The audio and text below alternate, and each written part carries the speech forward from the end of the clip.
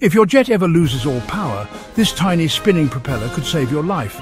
It's called a RAT, and when it deploys, things just got serious. RAT stands for Ram Air Turbine, a small propeller hidden under the fuselage. Every Airbus and Boeing wide-body jet has one. If you lose both engines and all main generators, it drops automatically. Once deployed, the RAT spins using airflow alone. It powers an emergency hydraulic pump or electrical generator, just enough to run.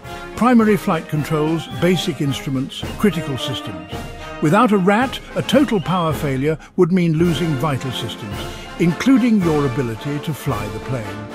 But thanks to this backup, pilots can still control the aircraft, communicate and glide to safety. You'll probably never see a RAT in action. It only appears in serious emergencies, like engine flameouts or electrical failure. But if you do spot one spinning in the wind, it means the aircraft is fighting to stay alive and winning.